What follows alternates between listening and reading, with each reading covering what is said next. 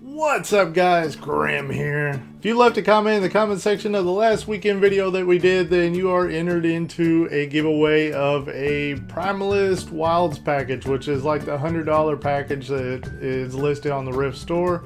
So you get the Primalist and plus a lot of other things. So if you entered into this, this is a big giveaway. And the winner is... boom, right there. Congratulations. We'll be sending your code to you on YouTube, so make sure to check your inbox. This week, since we're doing a Primalist build, we're going to go ahead and give away another Wilds package. Yes, another one of the $100 Wilds packages. All you have to do is leave a comment in the comment section below this video with your character name and server, and also make sure that you're subscribed to the channel and hit that like button. The winner will be announced in the next weekend video. Good luck, everyone.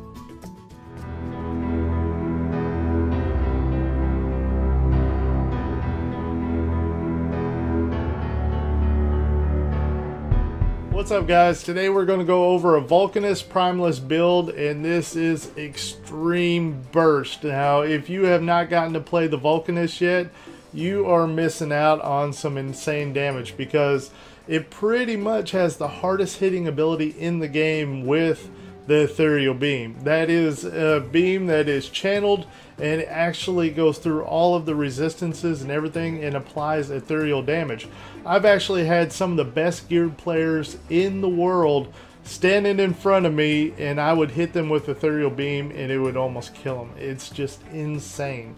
So let's go ahead and go right into the build and all the macros and stuff that I've been running, and hopefully you guys will enjoy it. Alright, so let's go ahead and pull up the build here. Now if you'd like to see this build on a separate web page without having to pause the video or squint at your screen, I will have a link to it in the description below this video so that you can just look on a separate web page and, you know, take your time with it. So as you can see, we went 31 points into Vulcanist. This is basically going to give us our really hard hitting ability, which is Ethereal Beam. And then we went 4 into Dervish, which gives us the Might of the Earth, which is, of course, the increases attack power and weapon damage by 15%. That is big damage boost right there.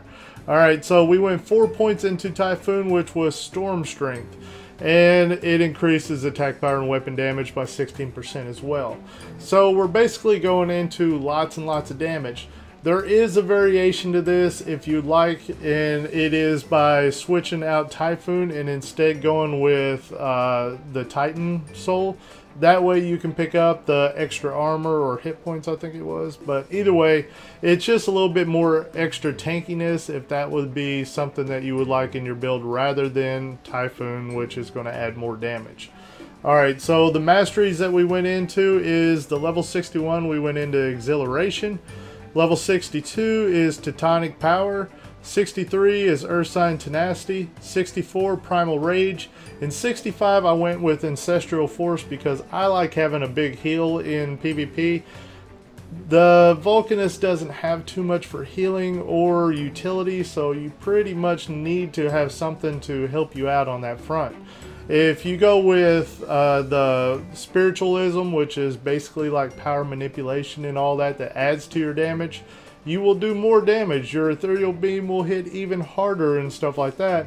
But are you going to be able to survive once somebody gets on you? Because trust me, once somebody gets on a Vulcanist, they are probably going to kill you if you don't have any kind of heal, because all you have as a Vulcanist is a Interrupt and a Root, and that's all you have. So with all of this damage that you're going to be doing, the big downside is no utility, no heals outside of your level 65 mastery. So I highly recommend you go with the heal.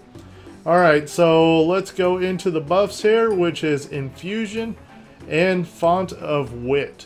And you can of course go with any of the guild or planar buffs that you would like. Alright, so let's go into the macros now. If you'd like to see all the macros where you can copy and paste them, I will have them in the description below this video, so check down there. And also I'll update any macros down there that I end up having a better version of it, because a lot of times whenever I post these videos, you guys go, hey, this is a little bit better way of making that macro, and I go, why didn't I think of that? So make sure to check out down there, and I will have the most up-to-date macros that I've been using. Alright, so the spam macro is basically going to be Vorpal Salvo, Rage Spike, and then Stroke of Brilliance. I used to have Skill Shot in here because while you're moving, Skill Shot would fire off once you got to full fury, which was great. Skill Shot is a very hard-hitting ability, and it went great in this macro. The problem is that there are so many roots going on right now, and if you have Skill Shot in this macro and somebody roots you and you accidentally hit it, it will go into a 6-second cast, and pretty much you can't get out of it.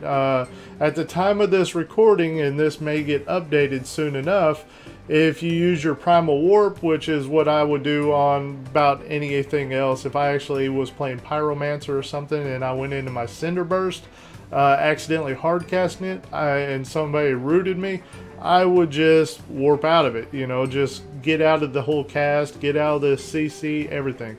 Well, right now Primal Warp is not acting that way, and if they update it, I will put an annotation in this video saying that they have, but right now you can't get out of it. So do not put Skill Shot in this macro as long as you can't get out of it. It would be terrible, and I've done it several times to where I'm casting Skill Shot for 6 seconds and I'm sitting there watching somebody kill me while I'm rooted because I can't do anything.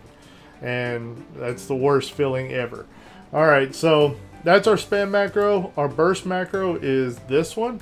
Now this kind of runs into the same situation, but you're not going to get caught as often using Skill Shot in this macro because you're only going to burst here and there, whereas your spam macro, you're most likely going to be hitting it a lot, and it would be bad to be using it all the time and get caught by a root, but your burst should be fine.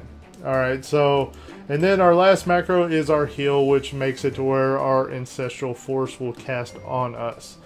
So what I have on my bar down here is the spam macro. We have Molten Wave on another button. We have our burst macro, Ethereal Beam, our healing macro, Precision Bolt, Conflagrate, Summon Beacon of the Drake, Primal Warp, and then Break Free on a separate button. Do not put it in your macros, guys, or else you'll really cripple your ability to PvP. Lava Lance, which is going to be our Interrupt, and then our Root, which is Grasping Earth, and then I have Skill Shot.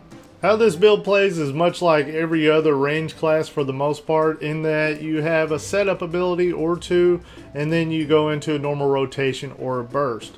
In this particular build, it is going to be Precision Bolt, which is our setup ability, because it's going to cast a bolt spell at our target, it's going to damage them, but most importantly, it's going to put a 10% damage increasing boost onto us, and that lasts for 15 seconds. Now you need to keep in mind that Precision Bolt is a cast time ability. It takes 1 second to cast, and then you have the global cooldown after that. So that makes it to where it's not always ideal to cast that during PvP. There are not always going to be occasions where you can just stand still and cast at people like that. So if you don't have your damage increase up from Precision Bolt, don't worry too much, but we would like to have it as much as possible. Our second ability that we would like to have up whenever we're doing our rotations or burst is Conflagrate, because this is going to be our damage over time. It is instant cast, so you don't have to wait on a cast time. So it makes it really nice to go ahead and cast our Precision Bolt, go into Conflagrate, then go ahead and go into our normal rotation or burst. Now I'm going to show you guys the actual rotation in action, but keep in mind that while I'm explaining things, my damage buff and all that will probably fall off. That's just the way it goes whenever I do spec videos. So we're going to set up with our Precision Bolt, go into Conflagrate, and then we hit our spam macro in order to build up Fury. Once we hit 100% Fury, we're going to hit our Skill Shot, and that'll make it to where it casts instantly without having to do the cast time. Alright, so once we get 100% Fury again, we're going to go ahead and go into a bit of a burst rotation that is not the normal burst. So let's go ahead and refresh our Precision Bolt and Conflagrate. Alright, so we got 100% Fury. We're going to hit Molten Wave now. Once Molten Wave gets done casting, we hit our spam macro once and then hit Molten Wave again. That will basically stack the damage buff that Molten Wave gives as well, so that you'll be able to cast 2 Molten Waves basically back to back. So you cast your Molten Wave, hit your spam macro once, and then Molten Wave again, and you'll get all of that Molten Wave bonus damage on top of it. That was our normal rotation. Now we're going to go into the burst rotation, which is going to be flatlining almost any player that you meet, as long as you have a little bit of gear, should I say. So what we're going to be mainly focused on is Ethereal Beam. This is going to do ethereal damage, which is going to eat past players' resistances, basically. So it's going to be flat damage that's going to kill most players, especially if you have gear. It's just unbelievable the amount of bursts that you're going to be doing. So what we're wanting to do with the burst rotation is do as much damage in a short period of time. So if you do not have your precision bolt damage buff up, you're going to be missing out on a lot of damage. That 10% adds up to a lot, trust me. Alright, so what we're going to do is set up with precision bolt. I like to have Conflagrate up just for the fact that I might get them really low but not kill them, and then the dot might finish them off. So then we're going to go into our burst macro, which will cast our skill shot, and then we'll do a Ethereal Beam right afterwards. Now, like I said, the buffs and stuff are going to be falling off while I'm explaining all this. But basically, this is going to cast your Primal Avatar, which is going to put you at 100% Fury, and then it will enable your skill shot to be instant cast instead of the 6-second cast timer.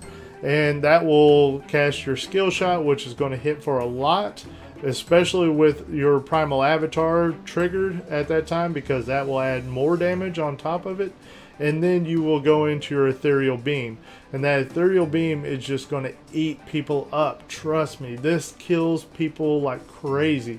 And if you have gear on your Vulcanist, man, wait till you see the Ethereal Beam damage. And I've had the best geared players in the game standing in front of me in war fronts, and I would cast that Ethereal Beam, specifically my burst macro, and man, they are running for their lives. If it doesn't kill them, they are running away.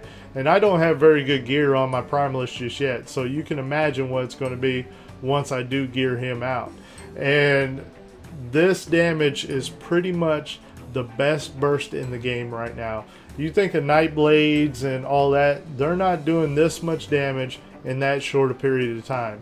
It just is not happening. Vulcanist is the most bursty class in the game right now. Alright, so you know the normal rotation, you know the burst rotation. Basically, normal rotation is just spam button and then go into your Molten Wave. Be sure to have your dot up, and as well as your precision bolt. That way that you will have your damage increase. So the other things that you need to have on your bar and making sure that you're using that is things like Beacon of the Drake. Beacon of the Drake is such a good ability. It's basically a ground target, and you can make a macro that's a GTAE macro if you want. That way that you can cast it and it'll put it right in the middle of some players, and it will damage all of the players that's around that area. And people are using it a lot because it is a very good ability. And trust me, it will kill people as well. Then we have Primal Warrior, which is our teleport forward 15 meters, and then it will remove all crowd control effects. It is much like the Pyromancer teleport forward, and yeah, it's really good. Make sure that you're putting it to good use. Alright, so also make sure that you have your break free ready to go. Don't put in your macros, because if you're actually using this whenever somebody casts, you know, something small that you don't really need to break free out of, you're going to waste it, and then all of a sudden you get stunned or something right whenever you need to have the ability to cast your spells and stuff. And you're really going to cripple yourself if you don't have your break free ready to go when you need it. Alright, then we have Lava Lance, which is going to be our interrupt. We make sure that we're interrupting people as much as possible. A lot of people will put stuff like this in their macros as well. I don't recommend it. I like to pick and choose whenever I interrupt somebody, so it's up to you. Alright, then we have Grasping Earth, which is our root. This is going to be very useful whenever melee gets on you, because if you don't have a way to get them off of you, you're going to die. You're going to die very fast as a Vulcanist, because you don't have much other utility. You don't have debilitates, you don't have stuns or anything like that. All you have is that root, and an interrupt, so make sure to put it to good use. Alright, then we also have our heal here. Make sure that you are putting this heal to good use. If somebody gets on you and they're about to kill you as a Vulcanist, try to line of sight them in some way. As in, if somebody is casting at you from afar, get to where you can walk behind something in order to stop them from casting on you, and then you can use this heal and they can't interrupt it while you are out of their line of sight. Well, I hope you guys enjoyed this build video, and if you did, make sure to hit that thumbs up button. As usual, guys, my name is Grim, and I'll see you next time.